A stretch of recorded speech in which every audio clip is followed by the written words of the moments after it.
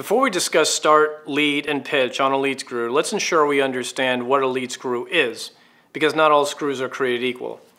A lead screw is any threaded screw that utilizes a sliding surface to transmit a load.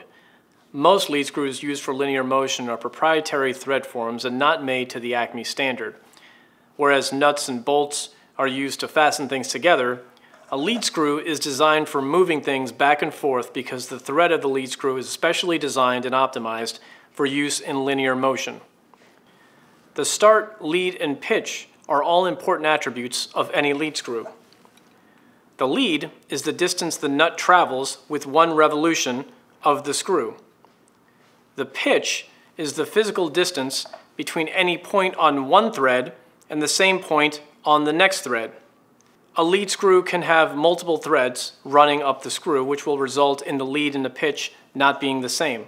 This leads us to the number of starts in a screw. When the lead and pitch are the same, the screw is a single start screw. However, when the lead is greater than the pitch, this results in a multiple start screw, and each start represents a separate thread. All of these attributes are important to keep in mind because the combination of any of them, in addition to the screw diameter, will impact the load capacity and efficiency of the lead screw. The higher the ratio between lead and diameter of a screw, the higher its helix angle. At Thomson, we generally offer most lead diameter combinations with ratios not exceeding 3.2 in value. For more information on our lead screws, contact the Thomson support team.